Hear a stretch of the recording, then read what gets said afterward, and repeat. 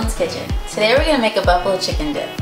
In front of me I have tortilla chips, 2 fully cooked chicken breasts, 8 ounces of cream cheese, 1.5 cups of shredded cheddar cheese, also salt, buffalo sauce, and a ranch dressing.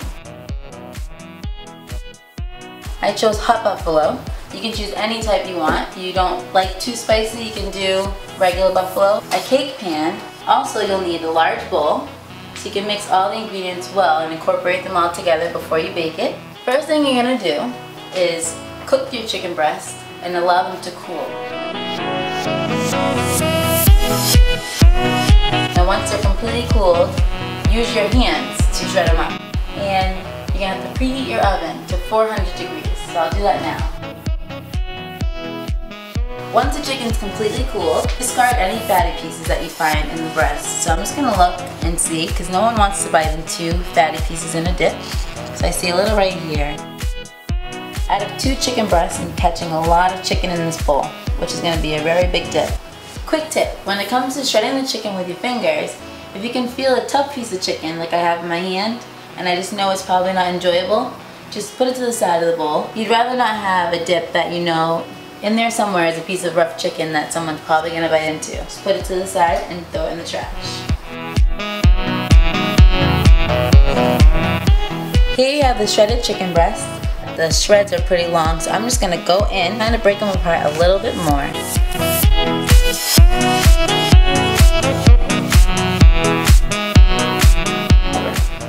Okay, this is very important. As I was shredding the chicken with my hands and all the ingredients were laying out, you have to make sure your cream cheese is also laying out. It is very difficult to mix and incorporate the cream cheese if it's cold from the fridge. So when I tell you to put all your ingredients out in front of you, it really does help when your cream cheese is room temperature. I've done this dip many times where I'm in a rush and I grab it out of my fridge and I'm just putting a lot of arm work into it, and I suggest if you just take it out beforehand, it's going to be much easier to blend. So that's what I'm going to do next. Is I'm going to add the cream cheese. The whole block right away. This is why you need a big bowl, is because I'm going to kind of smush the cream cheese with the chicken all the way. People wonder, a whole block of cream cheese? It sounds crazy and I still don't get it, but I've tried this dip without it and it just doesn't come out well. It comes out a little too watery. The ingredients aren't sitting together. For some reason I feel like it's the glue to this recipe. So if you want to make a fabulous chicken dip for any occasion or just yourself, I suggest you follow this recipe because you will be very happy. I was using the back of the spoon the whole time. I was purposely doing that because I was kind of smearing the ingredients together. Because at this step it's hard to mix cream cheese with shredded chicken, it just is. So once it's all together, just like so, I'm gonna add the buffalo sauce. Once you add it, it's like loosens up the whole entire recipe. Like as if the spice is just telling the cream cheese, just surrender, just mix with me. You'll find out when you do it. So here I go. I'm gonna add 1.5 cups of hot buffalo sauce. 1 cup.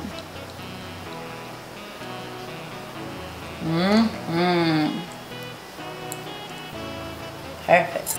And then 1/2 cup. Now I'm going to mix this together. Now to give it a break and have it a little bit evenly balanced with heat and enjoying it, not just sweating and feeling like you're eating more because you're just sweating, you're going to add in some ranch dressing. So the next step is adding 1 cup of ranch dressing. Just going to fill it up. It's all going into the same bowl, so you don't have to rinse out the 1 cup measurement. It's really okay. Here we go. And mix it up once more. It's beginning to look a lot like buffalo dip. Okay. Now, to add the cheese. Usually recipes will call for the full amount of what you need, but if you do this, and separate half a cup to 1 cup and make sure you see the measurements separated, then it helps you to know that when a recipe says add in 1 cup of cheddar cheese, you know to save the half a cup. So here I am, adding 1 cup of shredded cheddar cheese.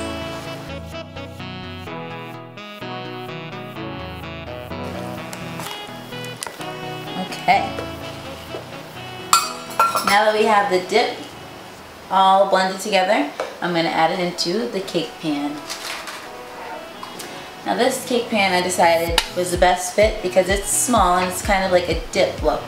If you have a lot of dip in your bowl, like this whole amount will not fit in this, so I made sure to get 2 so I could kind of separate them wherever I go. Whatever pan size you need, it doesn't even have to be a cake pan, it can be a bread pan, it can be a pie pan, anything you desire. All you have to do is put it in something oven safe and set it to 400 degrees for 20 minutes. Whatever works for you. So I'm gonna just put the buffalo sauce into the pan. Okay.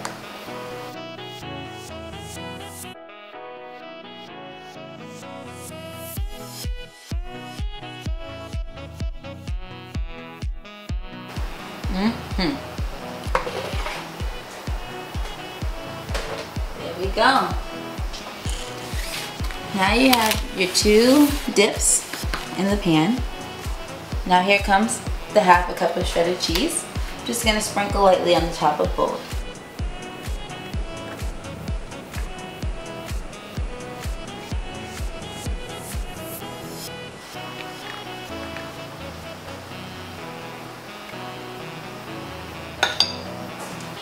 Everyone loves cheese. Okay, so now we're gonna put it into the oven. I had it preheated at 400, so I'm gonna throw them in for about 20 minutes.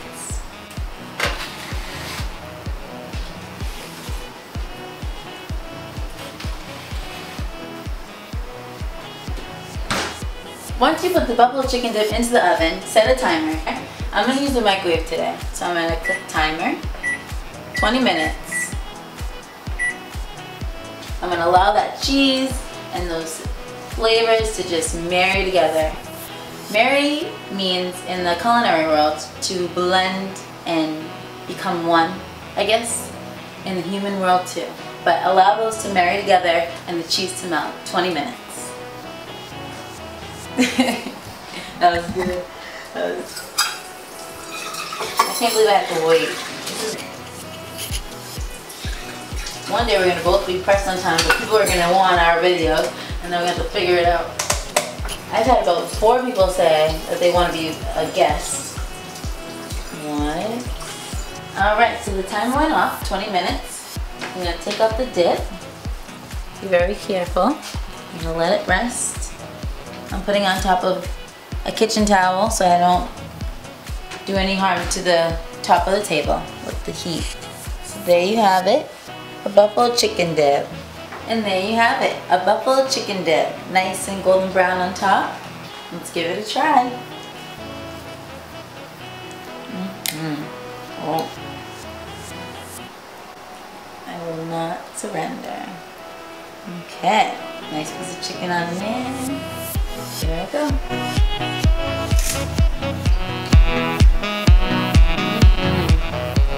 Right kind of spice. Cools it down with the ranch. Makes you just keep wanting more. Get your own bowl. That must be my motto. Get your own personal bowl. Buffalo chicken dip.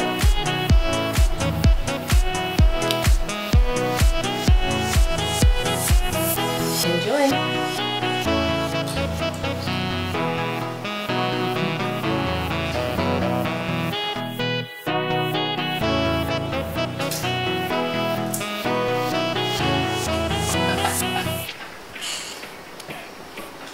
Nice job, dude. If you try to eat buffalo chicken dip cute, just know it's not possible. Enjoy.